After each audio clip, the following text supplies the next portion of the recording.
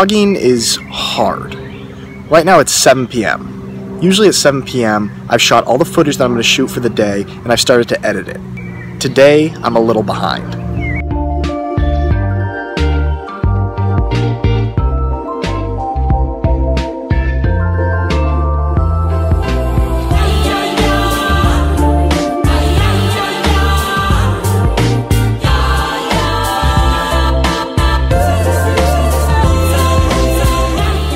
So here's what happened. I shot footage all day yesterday like I normally do, just filmed all day.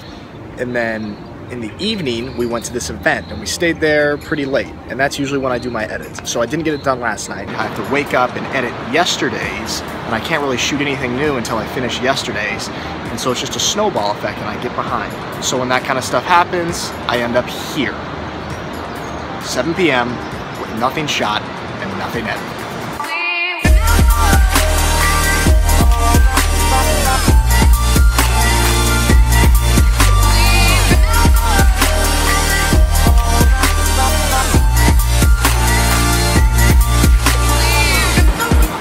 Making a video every single day is really hard, but I think it's so worth it.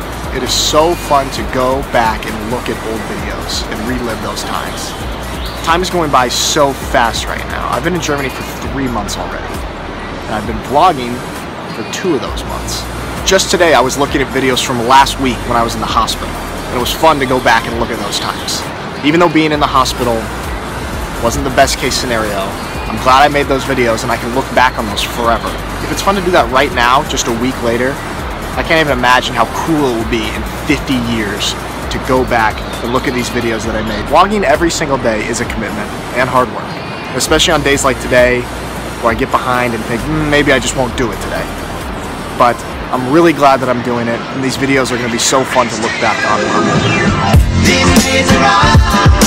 older.